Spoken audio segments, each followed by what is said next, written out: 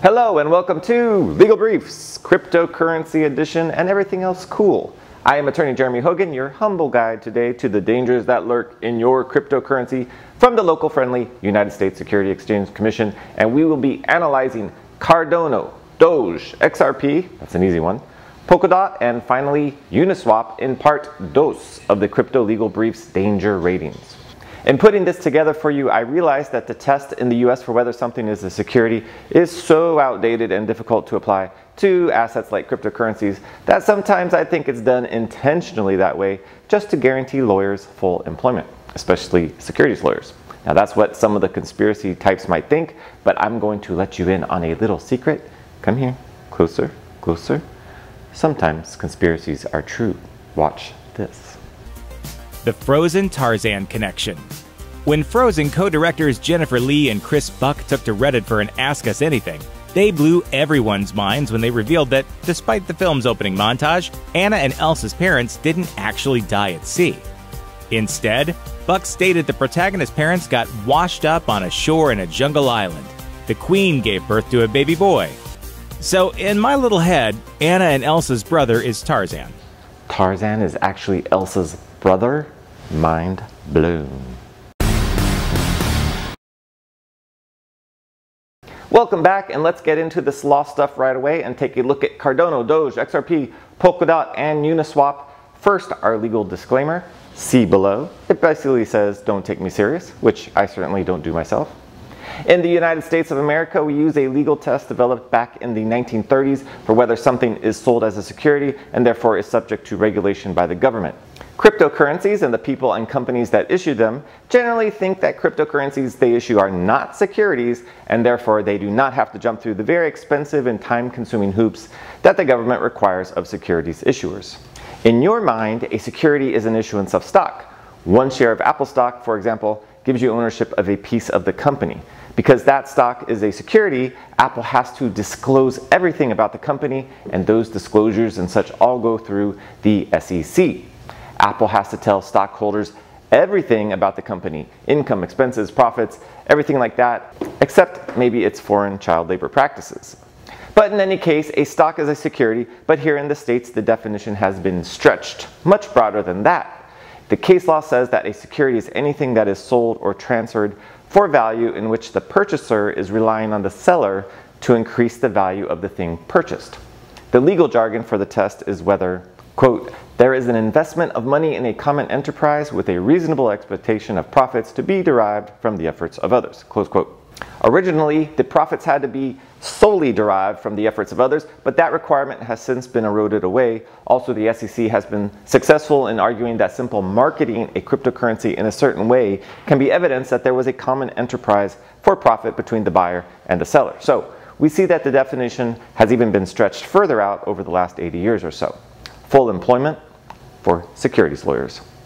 So, I've done my research, and let's start with Cardano and give it a Legal Briefs Danger Rating. Cardano is a very interesting legal analysis. Cardano is basically an alternative to Ethereum, and its digital token is the ADA coin. I think it's called ADA, and it's named after Ada Lovelace, the 19th century mathematician who was the first person to propose an algorithm to be carried out by a machine. In other words, she was the first computer programmer, the original nerd. Also, did you know she was the only child of Lord Byron, one of my favorite romantic poets and author of my personal favorite long-form poem, Don Juan. I love it when two things I'm interested in collide like that. The ADA token was initially released as an ICO, a sale to raise money to build the ledger and such, and that is always problematic as far as the SEC is concerned. In fact, the general thought at the SEC is that almost all ICOs are sales of securities. However, Cardano did something that was legally very smart. Its initial coin offering took place in my old stomping grounds of Japan, which, as you may have heard, is very legal friendly to crypto. About 95% of the ICO was to Japanese nationals, and from there sales went into exchanges for sales to Americans. Very smart Cardano law team. Because the SEC's long arm does not stretch all the way across the Pacific, they cannot touch those sales. Now, whether Cardano could have a problem with Japanese regulators, I will leave to my friend Crypto Eddie to look into. So that's it. End of analysis? Not quite. Because if you are an SEC lawyer looking to guarantee your future employment, you might think an ADA token was sold to a Japanese investor in an ICO, and that security made its way onto an exchange where the exchange then sold it to an American.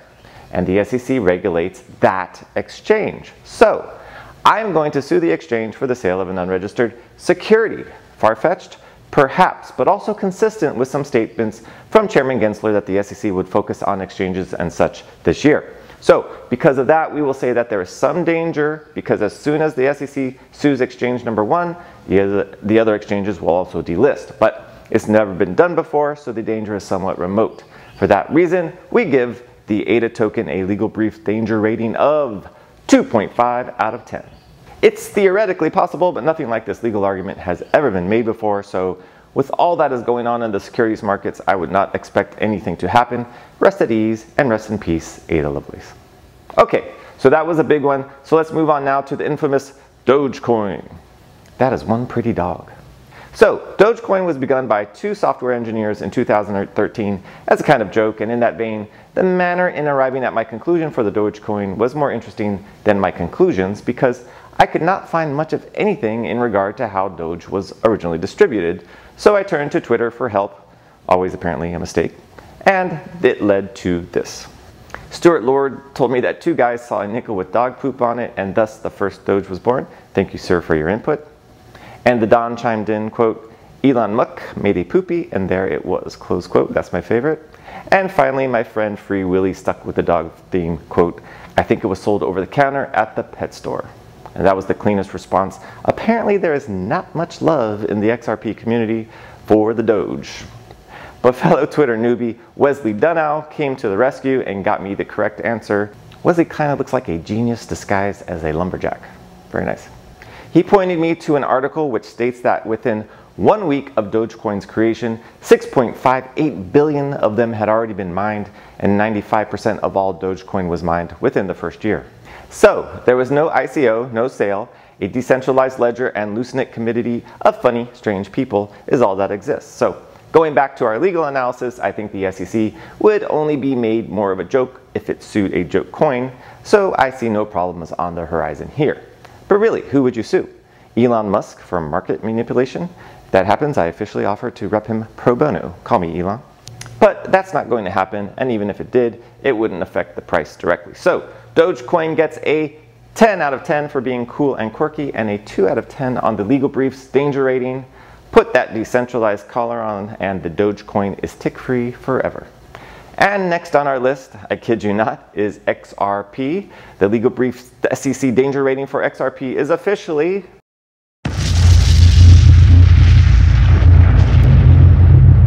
now that's the danger rating, but I hope it ends like this.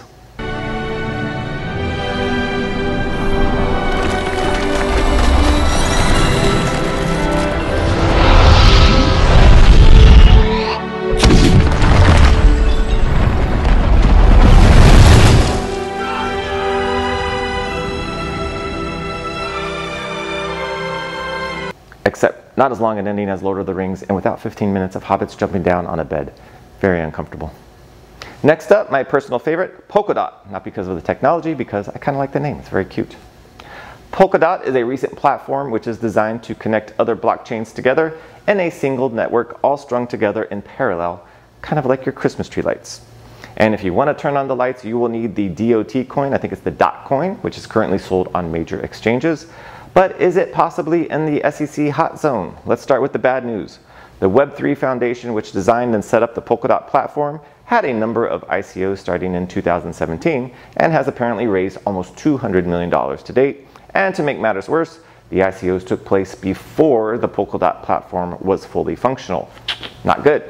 This is bad because sales of the DOT coin look more like an investment contract where buyers are relying on the efforts of others, the developers, to increase the value of the token. Because when the tokens are sold before there even exists a platform to use them on, the inherent value of the token is pretty much zero, nothing. So of course you are relying on the developers to make the platform so that the coin has some value. Not good for Polkadot. To make matters worse, here was what happened to the initial tokens. 50% to investors, 8.4% to private sale investors, likely exchanges, 11.6% were kept by the Web3 Foundation for future fundraising, and 30% were allocated to Web3 to develop and build the infrastructure. Now that's all bad, But here's the good part. First, the Web3 Foundation is a nonprofit corporation, and even better, it is organized outside of the United States in the beautiful country of Switzerland, homeland of Albert Einstein, and outside of the jurisdiction of the SEC. In addition, the ICO sales were not made available to Chinese and Americans due to the exact regulatory concerns we are talking about in this video. Now, all of that is good and smartly done. Good job, Polkadot legal team. However, the SEC is the Securities and Exchange Commission. So the danger remains that the SEC could attack the exchanges if it concludes that DOT was sold in the character of a security. And certainly if a US company had sold it like the DOT ICO did, it was definitely in the danger zone as far as the SEC. And we cannot sweep this danger under the rug, as SEC Chair Gensler recently set his sights on exchanges and trading companies. So Polkadot and its coin lands squarely in the middle of the legal brief's danger rating, and that is a 5 out of 10. If the SEC has a couple more beers at the bar, Miss Polkadot is going to start looking very attractive. Until then, you are fine. Which takes us to our final coin to analyze, Uniswap, which I didn't really know much about until today. I kept thinking it was called BuySwap for some reason. Maybe that's a website, I don't know. My understanding of Uniswap is that it allows individuals to trade any Ethereum-based coins without an exchange getting involved, so it's peer-to-peer. How exactly, I don't understand, but I found a great video explaining it. Basic liquidity pools, such as those used by Uniswap, use a constant product market maker algorithm. Actually, he lost me at algorithm. In any case, what's interesting about Uniswap, developed by Uniswap Labs, from a legal standpoint, is that last year, the network began trying to decentralize itself by distributing tokens through an airdrop. So, last year, if you had even said the word Uniswap, maybe in your sleep, you were given 400 Uni tokens. Meanwhile, Uniswap's Labs staff and such received about 40% of the Uni supply, which would be released over a period of 4 years, kind of similar to Ripple's escrow. It's an interesting approach to releasing tokens because under current securities laws, there is a relatively strong argument that the airdrop was the transfer of a security. The analysis is somewhat convoluted, but don't take my word for it. Attorney Stephen Paley up in the DC law firm of Anderson Kill, which is a great name for a law firm, said back in 2020 that Uni was almost certainly a security. But that's just the beginning. That's where things get really interesting because the airdrops are of course free. The tokens are basically given away. So Uniswap Labs didn't even have an ICO. There was no profit made from the airdrop. So the nuts and bolts of it is, if the SEC sue Uniswap Labs and win, what's the result? There are no profits to disgorge from Uniswap. So what incentive does the SEC have to file the lawsuit? Is it the principle of the matter? I don't think so. Which leads us to our conclusion that although Uniswap might be open to enforcement from other regulatory bodies, the chance of an SEC lawsuit with no tangible result to show from it seems rather remote. So Uniswap will get a 4 out of 10 on the legal brief's danger rating. And that is where the current state of US securities laws leaves us. As Attorney Polly states in a written plea to the SEC, quote, "We have an obligation as lawyers to steer our clients in the right direction. We'll continue to do that, but if anyone from the SEC is listening, we could use a little help," close quote. Well put, Mr. Polly. Remember out there, if you are honestly trying your best and just don't get it, it never hurts to ask for a little help. Thanks for watching.